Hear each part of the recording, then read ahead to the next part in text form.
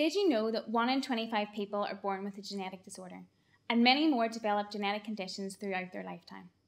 Genetic conditions are caused when the DNA in our building blocks, known as genes, get damaged.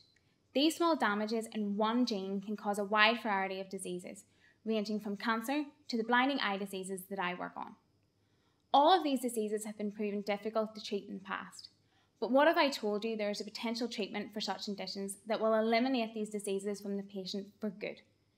My name is Mairs, and I am a PhD student working alongside other researchers who study genes in the Genomic Medicine Research Group at Ulster University.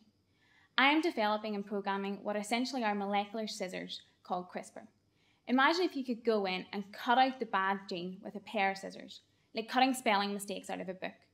Well, with CRISPR, we can cut out the damaged gene and, if necessary, replace it with a good copy of the gene.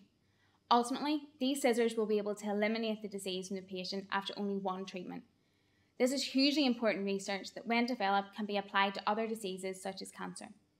Preliminary results from the research group have shown exciting and promising advances in curing blinding eye diseases. I and the team at Ulster University are excited about furthering this research, which has the potential to make hereditary blinding eye diseases a thing of the past.